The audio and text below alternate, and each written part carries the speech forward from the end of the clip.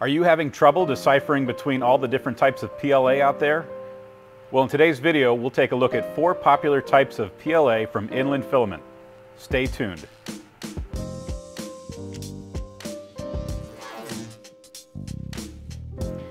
Hey everybody, it's Andy here with Inland Filament back in the Maker Lab at Micro Center, and today we're going to be looking at the Inland Filament PLA, PLA Plus, PLA Pro, and Tough PLA. These generally are great PLAs to get started with due to their low odor and low warping. So to help make sure you're choosing the right PLA for your next project, let's take a deeper dive and look at some of the different characteristics of these filaments. For the comparison in today's video, we did 2 basic prints, including a benchy and a vase. While there were some variables, for the most part we didn't do anything special. We ran these prints on an Ender 3 and an Ender 3 S1, and generally we kept the bed at 55 degrees Celsius and the hot end between 205 and 212 degrees Celsius. While we'd love to give you a specific temperature for each of these filaments, it's really going to depend on your machine, your bed, and your hot end. All right, let's jump in and take a look at PLA first. Inland's PLA is our entry-level product offering for the PLA family and can be found in over 30 different colors. Our PLA is popular due to its price, easy printing, low warping, and low odor. While it's a great material to start, keep in mind that it's not ideal for applications that require the part to exist in higher temperatures. It generally has a glossy finish and can, with appropriate infill and wall counts, be used in some low-stress production parts. Next on the list is Inland Filament's PLA Plus.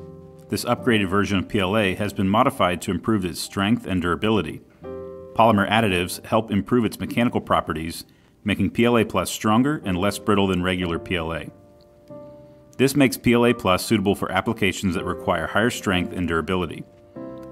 We carry our PLA Plus in around 50 color variations and are constantly looking for new popular colors.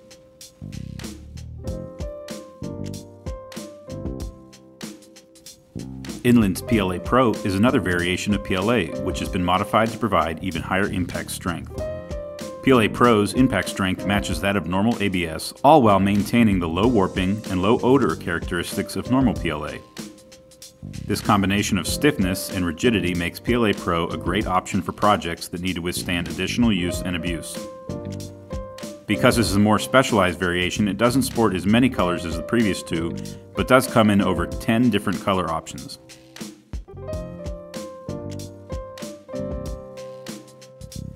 Inland's Tough PLA is similar to our previously mentioned PLA Pro, but with a much wider variety of colors. Tough PLA has increased impact resistance, improved rigidity, and overall toughness.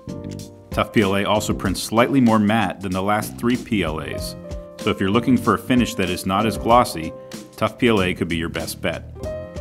Tough PLA also features great layer adhesion, similar to the other PLAs, making sure your part stays structurally sound while not delaminating.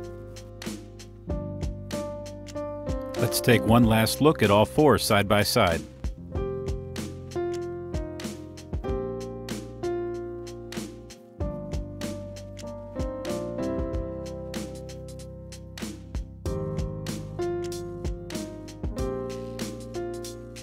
All right, we hope this was helpful, and we hope that you can see why PLA filament is one of the most popular for getting started with 3D printing. Make sure to leave a comment down below with your favorite type of PLA and any projects that you've been working on recently in 3D printing. As always, make sure to follow Inland Filament and Micro Center over on social media, and we'll see you next time in the Maker Lab at Micro Center with Inland Filament.